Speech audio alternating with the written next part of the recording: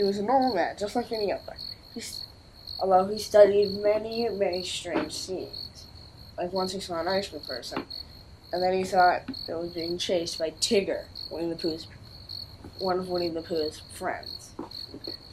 But then one day, the oddest thing happened. He turned into a burger man. No clue why, so he wandered off. But then a few years later, sightings of a strange beast that looked somewhat like Mickey, but was 5 times as vicious. Burger Man was just walking down the street when he was just captured and knocked out. He was then brought to a strange place by another doctor and someone else.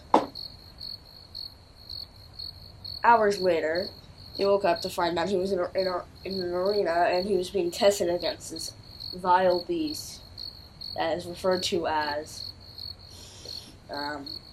Beast Mickey or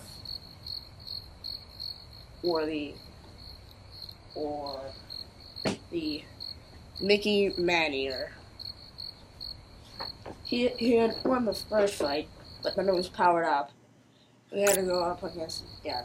But at the last moment, he was saved, and someone else, and the doctor was replaced with him. The doctor was easily taken out, and then everyone was placed into the arena. But the Burger Man easily defeated this evil Mickey, only to reveal that it was a were-Mickey, and it was a normal human the entire time. The end.